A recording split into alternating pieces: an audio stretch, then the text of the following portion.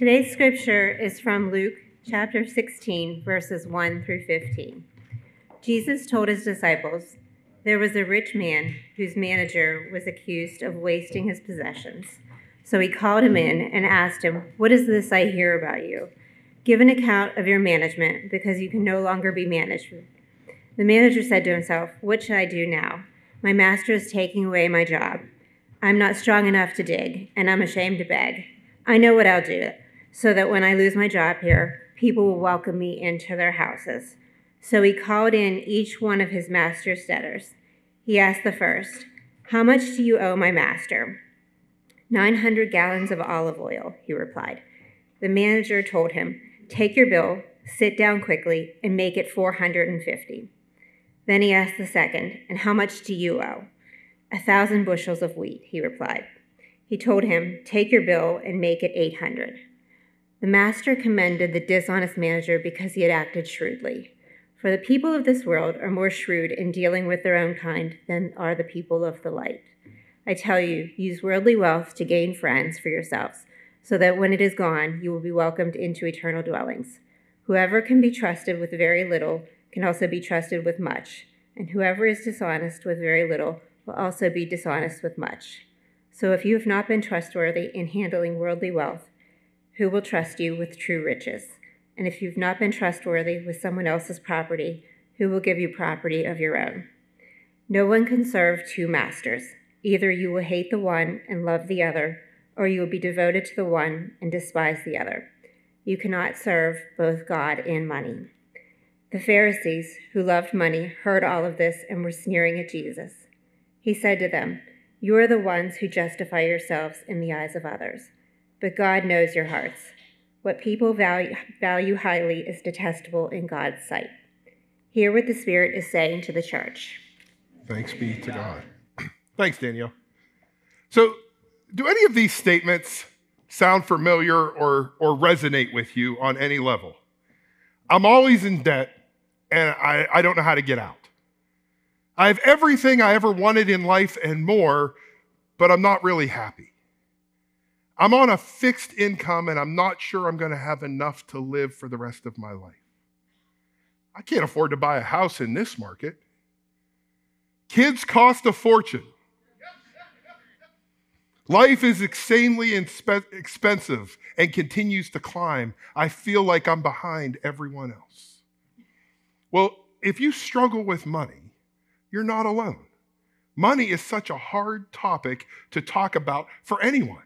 And yet, we struggle with financial questions every single day, and we try to handle the stress that comes with money all on our own. The reason we try to handle all this on our own is because we watch what happens if we talk about it, right? We see couples fight over money. We're ashamed to admit where we really are financially, and that's true whether you have money or whether you don't have money. And most people have no idea what God says about the use of money other than we think God wants it. Well, get ready for a surprise. As we start our new series, The Wesley Way of Giving, we're going to learn that Jesus and Wesley actually had some astonishing things to say about money. Things that actually might provide freedom and the help that we're looking for.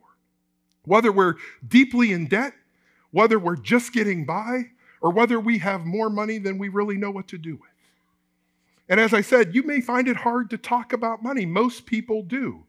But why? Why do we find it so hard? Well, maybe we're embarrassed by the financial decisions we've made up to this point in our life. Maybe we're very successful financially, and we don't want others to know that either because it might make them feel bad about themselves, or they might want to ask us for money. Maybe we've only ever seen conversations about money lead to arguments. And there could be countless number of reasons why we find it hard to talk about money. Besides, when it comes to our personal resources and what we do with them, it's nobody's business, right? Well, society has a lot to say about how we should spend our money, right? They have a lot to say how we should use our personal resources. I mean, let's be honest, culture spins a pretty clear picture of what we should do with our money. Spend it, whether we have it or we don't. And not only does that lead to stress, debt, and a sense of being overwhelmed, it often leads to this idea of unhappiness, which I will get back to in a little bit. But if society is willing to say something about money, shouldn't the church be willing to say something about money and personal resources besides that God wants it? In fact, we learn from Wesley that when it comes to the proper use of money, people of the world customarily speak a great deal about money, but followers of Christ do not adequately consider its use. In general, the church does not give this important matter the attention it deserves. Neither do Christians understand how to use money to its best advantage. That's exactly what that entire passage of scripture that Danielle read for us is talking about. The world talks about it all the time, and the people who follow God don't. Over the course of history, the church tends to refer to money as the corrupter of the world, the bane of human society. Now, Wesley would agree to some degree. He said money can be used wrongly, but he goes on to say, and what cannot be misused. He also says money can also be used properly and is equally suited to the best as well as the worst uses. And it can be an indescribable benefit to all civilized nations in the common affairs of life. So in other words, money can be used for good or for bad. So what do we do with our money and personal resources? Well, we can learn a lot about what to do from what Wesley shared. We've been looking at John Wesley throughout 2023 in our theme for the year, A Method to the Madness. And we've learned that Wesley has a lot of methods about a lot of things to help us navigate life. And stewardship is one of those areas where he has a method to follow. And too often, I think churches are afraid to discuss these difficult topics like stewardship, which is really what we do with our money and personal resources, in fear of what the fallout might be. However, as I was studying Wesley on this, he really never sugarcoated anything, including his take on stewardship. Wesley lived his life with the mantra, earn all you can, save all you can, give all you can, so you can do all you can. It sounds simple, right? But what's that mantra really mean? Well, the most important thing for us to realize when it comes to our money and God's view of our money and how God wants us to use it is, God wants something for us far more than God wants something from us. Let me say that again. God wants something for us far more than God wants something from us. Now, for Wesley, that idea falls under the first part of his mantra, earn all you can. One of his first rules was earn all you can. Listen to what he says about earning all you can. In earning all you can, use common sense. That is, employ all the intelligence that God has given you. It is astonishing to observe how few people use all that God has given them. It is surprising how many people continue on in the same dull track that their ancestors took. Like I said, Wesley didn't sugarcoat very much. God gave y'all intelligence, he said, and most people don't actually use it. That's pretty much what he said. It's important for us to realize that there's nothing wrong with earning all we can, as long as we do it honestly and as long as we do it without causing harm to others. However, we don't just earn all we can for our benefit, we earn all we can for the benefit of others. Which brings us back to that idea of being unhappy that I mentioned earlier, when we spend our money on any and everything like society wants us to do. Y'all heard the statement, money can't buy happiness? I mean, right? We've all heard that statement. Research is actually proving there's an exception. Money can actually make us very happy when we give it to others. There's a study done by a Harvard Business School a few years ago. Professor Michael Norton, they interviewed 600 Americans to learn about their income level, their spending habits, and how happy they were in life. And what they found was actually pretty amazing. Regardless of how much the people they interviewed made, if they chose to give away money as opposed to spend it all on themselves, they were markedly happier. Picture it this way. Somebody who made $20,000 a year and chose to give some of that away was far more happy than somebody who made 5 times that amount of money and didn't give any of it away. You see, being selfless is more beneficial to yourself than one may think. And that's what Wesley was getting at with his statement about stewardship. Wesley figured out this concept long before the Harvard business professor did. But it can be hard to think about giving when we've worked so hard to earn what we can. And Wesley would remind us that it's a good reminder that what we have isn't really ours in the first place. It's all God's, and we're just asked to manage what God has given to us. As United Methodists, we should really understand what it means to manage other people's stuff. Because as United Methodists, we don't own any of this. We don't own the building. We don't own our assets. The conference owns all of it. We're just stewards for what the conference has. We're just being stewards of the money and resources that we have here. Now, next week, we're going to get into this idea of giving all you can at an even deeper level and talk about what that allows us to do. But giving all you can reminds me of the words from Paul in Acts 20, verse 35. And I want you to think about these words throughout this week. It says, "In everything I showed you that by this kind of hard work we must help the weak, remembering the words of the Lord Jesus himself, which said, 'It is more blessed to give than to receive.'" Well, what a simple thing to say. It's more of a blessing to give than it is to receive. Now, that can be hard to believe because receiving can actually be a blessing as well. And there might be times in our life, and you might be at that time in your life right now, where you need to receive.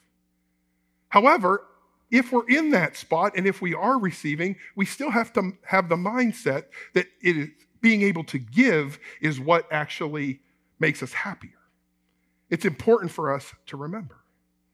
But for Wesley and for us, we can't just jump from earn all you can to give all you can and skip over save all you can. Wesley would say, "Do not throw your precious gains into the sea. Leave that foolishness to heathen philosophers. Do not waste your resources on trivial expenses, which is the same as throwing your money into the ocean. Spend none of your money merely to gratify." Again, as I said, Wesley didn't sugarcoat anything. So why is saving our money and our personal resources more important than spending it on ourselves? Well, because in saving all we can, it gives us the margin and the breathing room that we need to give as God leads us to give. I truly believe, and I might be wrong, but I truly believe that deep down, everybody has a desire to give. But sometimes because of the situations that we're in, whether it's because we've made bad choices over the course of our life, or whether because something catastrophic happened that we don't have control over, we're not able to give like we want to give. And as we earn all we can, and as we save all we can, it will start to give us the margin to be able to give all we can. So as we work through the Wesley way of giving over the next couple of weeks, I want you to consider that most of us are where we are in our lives because someone was generous to us. Maybe it was because they hired you for a job. Maybe it was because they lent you money. Maybe it was because somebody offered you a place to stay or helped you out in a family situation. Maybe it was because somebody even offered free babysitting for you when you needed it the most. Or maybe it was a church like Christ Church that helped provide for and help meet your needs spiritually and or physically. And they were only able to do that as a church because of the generosity of the people inside of that church. So as we think back to the generosity that we have received from others over the course of our life, we realize that at the time it might have not cost those folks all that much in the long run. But based on where we were in our life, when that act of generosity actually happened, it was life-changing for us. And as we follow Wesley's mantra, to earn all you can, save all you can, so you can give all you can, allowing us to do all we can share that same generosity with others, and they can maybe feel the same thing we felt when someone shared it with us. But it all starts with earning all you can.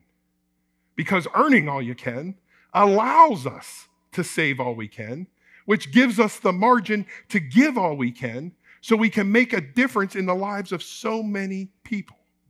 And we're going to talk about that difference that you all have helped make in the lives of those people here at Christ Church next week a little bit more.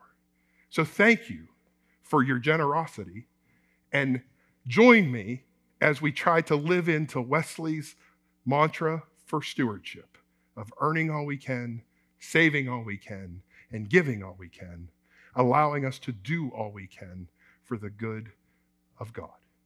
Let's pray. Lord, we're so grateful for all that you have given to us. Lord, help us to realize that it's all yours.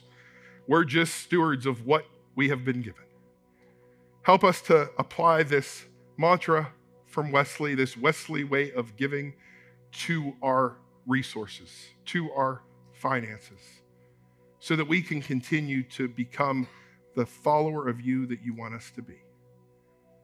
This is in no way any kind of guilt or any kind of anything.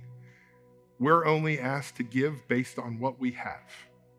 If we have it, may we use it the way you want us to use it. If we don't, may we take the steps that will allow us to, at some point, have it. In all of those things, help us to realize that you have given us really good steps to become free to do what you've called us to do.